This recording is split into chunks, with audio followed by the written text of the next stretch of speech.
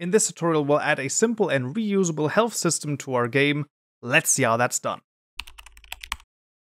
And once again, we find ourselves in Unity to refactor the health script that we have made in the second episode of the tutorial series. So let's first of all actually duplicate the 6th scene and make it a 7 health. And let's also open that up. We don't necessarily need it, but I think that that's going to be even better. So let's open up our health script and let's actually change a few things over here. So first things first, we're going to actually delete the mana and the experience here, as well as of course this one and the negative health in the start as well. We're going to make the health field private and make this a serialized field just so that's a little bit nicer. We actually don't need the start method anymore. We only need an update method and a few other methods that we will need to use. So let's actually get rid of all of this and let's then add those methods. So one thing that we want to do is we want to be able to damage whoever has this health script. So we're going to have a public void damage with an integer. Let's call this amount. This will simply do this health minus equals amount. That should make sense and that shouldn't be crazy. So if we call this method, then health gets decreased by whatever amount we pass in. Now the real issue when you think about it is that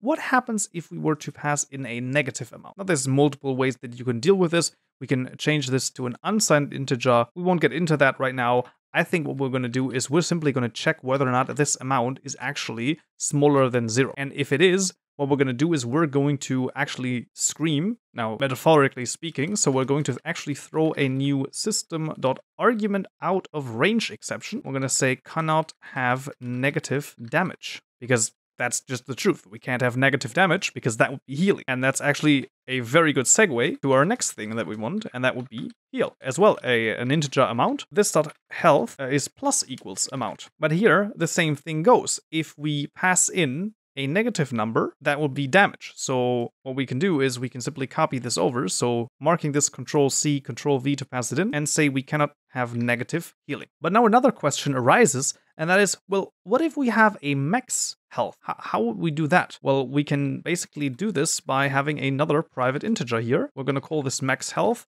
I'm going to basically put this into like caps lock here. Could also be called screen case or something similar like that, because usually constants are one convention that one might follow. The reason I'm doing this is simply so that, you know, okay, this is a semi-constant, but we're not going to make it constant because maybe in-game you want the ability to actually pick up some power-ups or something similar that increases the health, the max health. So I wouldn't put this into a const. I would put this into a normal integer. And then before we're actually doing this, we can ask, well, if the health plus whatever the amount is, if that is bigger than max health, well, then we can simply set this health equals max health. So if it would be bigger, then we're simply healing up to max health. And if that is not the case, then we can take this one, so mark it, Control X to cut it out, Control V to paste it in, and there we go. And just to make this the tiniest bit more readable, we'll actually do the following. This would be over max health. So we'll make a new Boolean, which will set equal to this.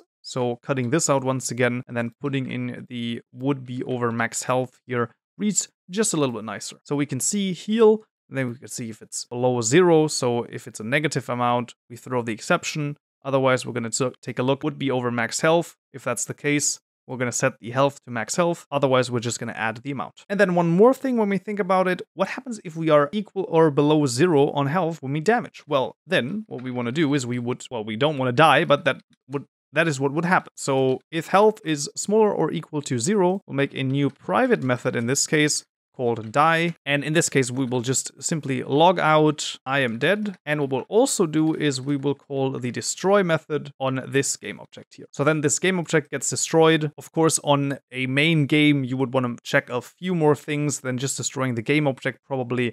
But for our little experiment here, that's totally fine. Now let's call this when we have less than 0 health. And overall, that is almost it. Let's actually just do one more thing, and that would be some debug inputs here so that we can actually try and test this out. So let's say input get key down D, and then let's copy this over and take an H. This will be damage 10, and then this will be heal 10. And that's actually all we need for a fairly robust health system. Of course, there's way more things that you could add. For example, we can't right now set this health individually. We don't have that yet.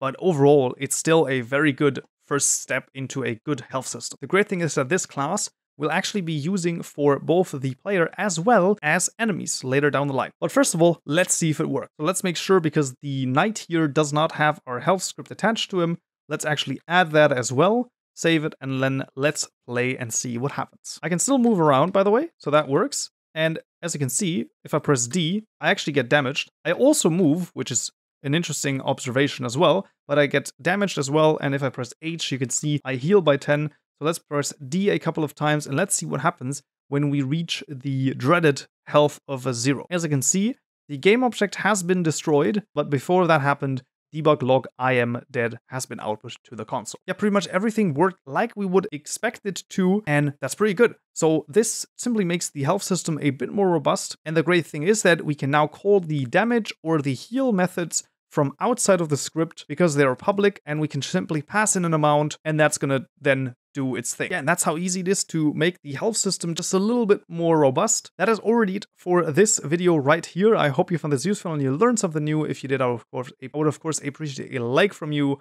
Otherwise, I will see you in the next video. So yeah.